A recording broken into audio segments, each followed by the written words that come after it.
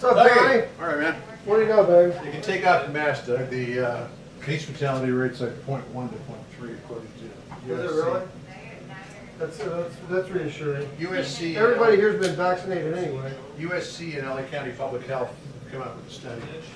They found that there are 7,000 cases in California, but they really believe that there are anywhere from 221,000 to 442,000 people who were infected. Really? Yeah. So that makes it 0.1 to 0.3? Does a study to come out with? Yeah, just give it to them.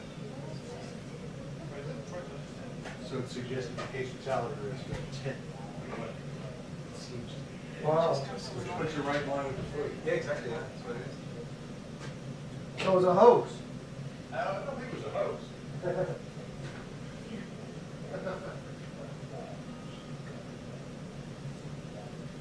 All right, folks, I don't know if you guys heard that. You heard it here first at Golden State Times. What's going on in the background?